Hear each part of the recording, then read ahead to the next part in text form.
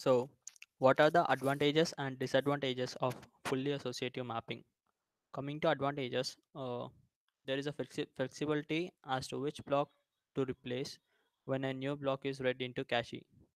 This means whenever we need to replace a block from main memory into the cache memory, we replace because whenever a cache miss occurs, we need to get the required block from the main memory and replace it with one of the block in the cache memory.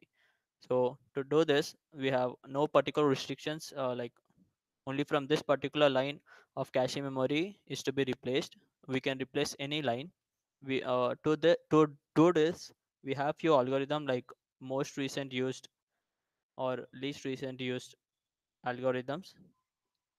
And coming to another advantage, there is no restriction on mapping from memory to cache. So when we initially place a block from main memory to cache, it is not essential that we need to put it in only one particular line. We can place that block in any of the line in cache memory.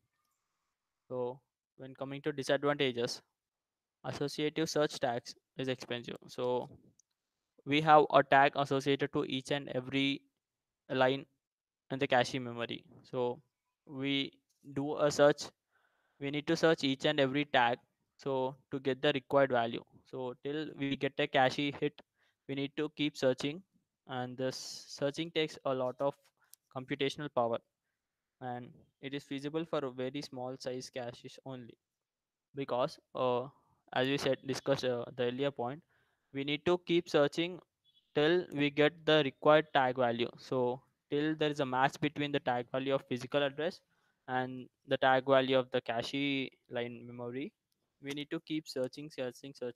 So because of this, when there is a huge cache memory, we this comparison is becomes a huge task.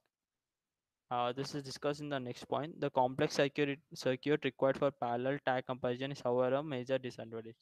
So, whenever there's a huge cache memory, we have many tag values. So, to get one tag value, we need to compare it with many tag values, and this is going to take much computational power and much cost to design that circuit, the comparing circuit. So, this is the major drawback in fully associative mapping.